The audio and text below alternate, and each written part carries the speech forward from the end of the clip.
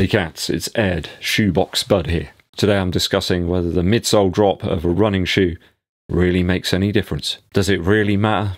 Let's discuss.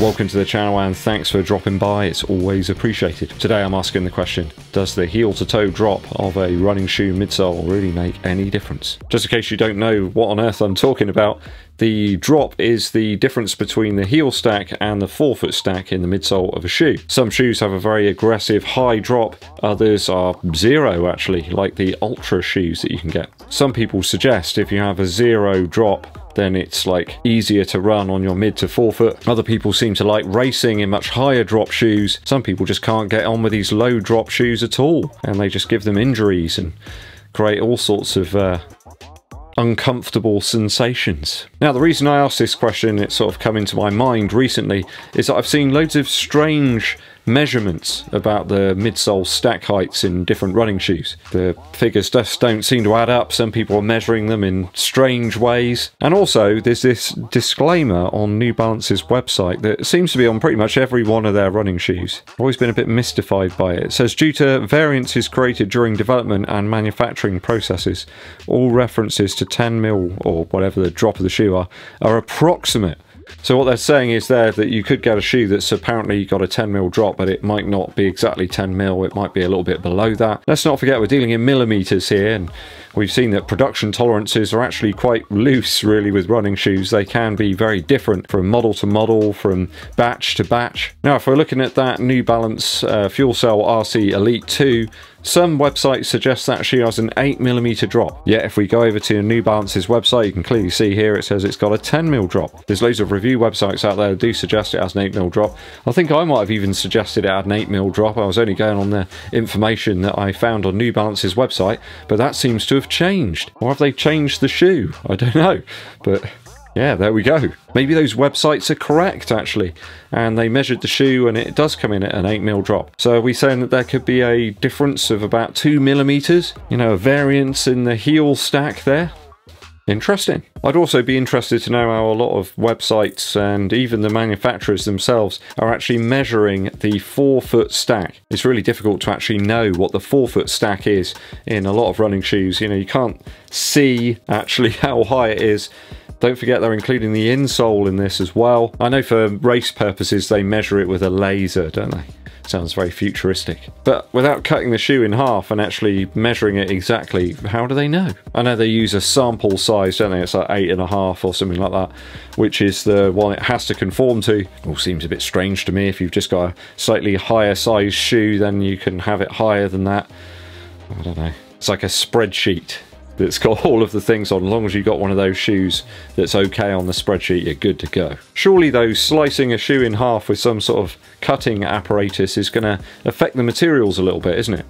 Are we expecting them to sort of trim straight through and maybe compress a little? I don't know. I'm just speculating here, you know. Don't get your knickers in a twist. Running Warehouse here suggests a shoe with over a 7mm drop is best for people who hit heel first, or often wear their shoes out with an elevated heel. And a lower drop is best for runners who land mid to forefoot.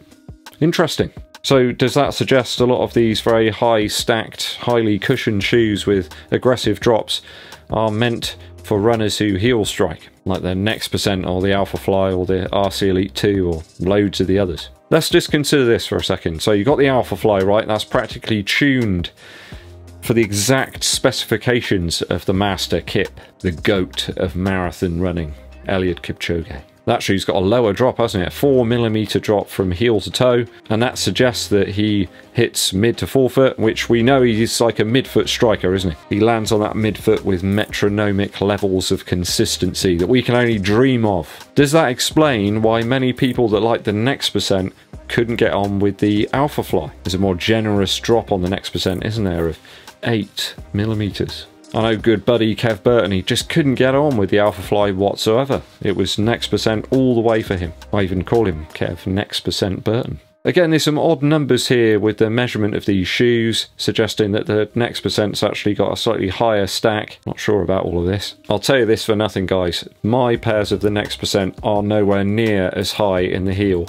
as the ALPHAFLY. A lot of people suggest the next percent's 40mm in the heel and 32 in the forefoot. Again, they're very close, but the next percent certainly feels the more aggressive shoe. In fact, the ALPHAFLY to me almost feels like the drop's even lower than 4mm. I mean, clearly the shoe wants you to land on the mid to forefoot so you can engage those air zoom pods in the front. There's more energy return from those. They're more resilient apparently than the ZoomX material itself.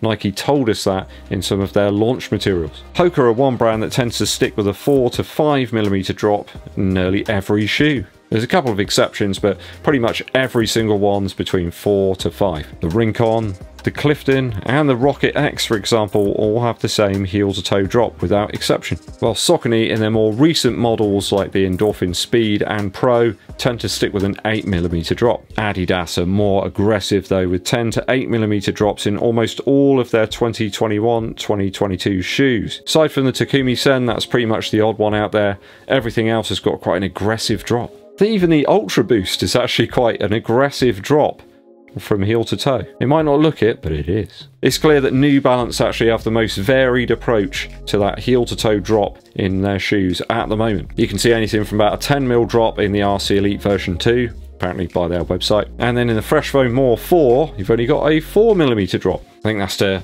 shoehorn in as much foam underfoot as possible. So this leads me to ask the question, if the foam is more springy, it's more squashy and compressive and soft, does the drop of the shoe actually lose a bit of significance? If you stand around in one of those shoes, you can kind of feel your heel sinking into the midsole. It's a little bit like the quicksand scene in Indiana Jones and the Kingdom of the Crystal Skull. For example, the PRIMEX is a 56mm beast for me in the heel, which if I use the measurements that are on ADIDAS's website about the forefoot stack, that should equate to a 47.5mm forefoot stack. That's insane. Does it feel like that to me though? Not really, I suppose. I think once running in that shoe, the stack just loses its importance. It's just such a soft and smooth shoe. I can safely say that that shoe leaves all areas of my legs feeling less fatigued over time. Certainly than the lower drop ALPHAFLY. That seems very aggressive compared to the PRIMEX. Is that down to the drop of the shoe and the utilisation of the foam, or the fact that the PRIMEX hasn't got those quite aggressive and rigid air pods in the front? Thinking further into this, is there any correlation between the shoes that work very well for me at the moment in training and the ones that don't? Some shoes that do work for me right now. We've got the ADIOS Pro 2, which apparently is a 10mm drop, but then the Pro Original was only an 8.5 drop. Not sure about that. The Nova Blast 2 is a winner at the moment. That's an 8mm drop. The RC Elite has always been a favourite of mine, that version 1, and that's a 10mm drop. The ALPHAFLY works, although it's a more aggressive shoe for me. It's a 4mm drop. And then the PRIMEX is one that I love taking out right now. It's a 10mm drop. There are a few shoes over recent times that just haven't worked for me that well at all. I haven't completely given up on the Takumi Sen 8 right now. That shoe has a 6mm drop. It's getting better and better the more I use it. That Mach 4 from Hoka has a 5mm drop. Something and nothing, that shoe for me. And the Zoomfly 4, don't want to think about that one too much. That's an 8mm drop. So have I just reviewed more higher drop shoes, and that's probably why I've come out with a list of higher drop ones that I like? Or do I just prefer a higher stack? There are certainly shoes that I'm enjoying at the moment, like the Streetfly for example, that have got a lower drop. How about you guys? Let me know which shoes work for you. Is there some correlation between the drop of the shoe, or do certain high drop shoes work very well and certain low drop shoes work well for you? Let us know down in the comments. A quick musical interlude for you. I've been particularly enjoying an album from High Contrast from back in 2017. This one's called Night Gallery, and it's got some fantastic high energy tunes on it. Really like my drum and bass, nice and clean and precise. Some nice sort of pickups to the melodies, nothing too sort of sour or dark. Especially for running, you want something that's going to give you that extra little edge, a little boost, something that's going to raise the adrenaline level but also give you that euphoric feeling. I love the tracks Remind Me, that's a fantastic one. Really has almost like a Tame Impala type vibe about it. Questions and Don't You Go Out of My Mind are also killers too. I love the track Love on 45, it is wonderful. Kind of sounds a little bit like an 80s game show mixed with drum and bass. Listen to it, you'll see what I mean. The track Tobacco Road has got some awesome guitar parts on too. It's just those drums so punchy, really in your face. Definitely you want to check out and put on your running playlist. This one's called Night Gallery by High Contrast. Okay, it's time for me to mosey off into the sunset. Thanks for tuning in, it's always appreciated. If you haven't done so already, hit that subscribe button and also click the bell below for notifications when I launch those new videos for you. You can also help the channel out by giving this video a thumbs up like, but also sharing it with your running buddies. My name's Eddbud and I'll be seeing you.